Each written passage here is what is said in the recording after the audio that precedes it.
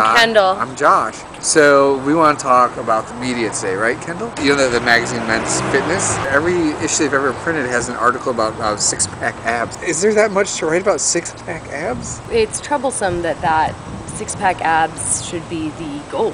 Fitness isn't six-pack abs. There's something about six-pack prostates. Not as fat should be the goal. Don't be fat. Don't get a heart attack. Now, women's bodies have been held to a much higher standard than men's bodies. Historically, yeah.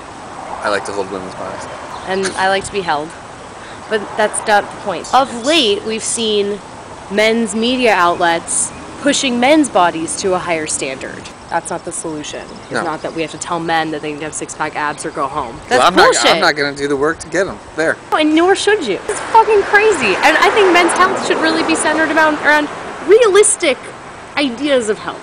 Eat less red meat. Men's Magazine's telling you that you are not good enough doesn't help me as a woman. And as a man, I've enjoyed the free ride. But shouldn't we all get a free ride? I think that's really the moral here. Shouldn't we all be free?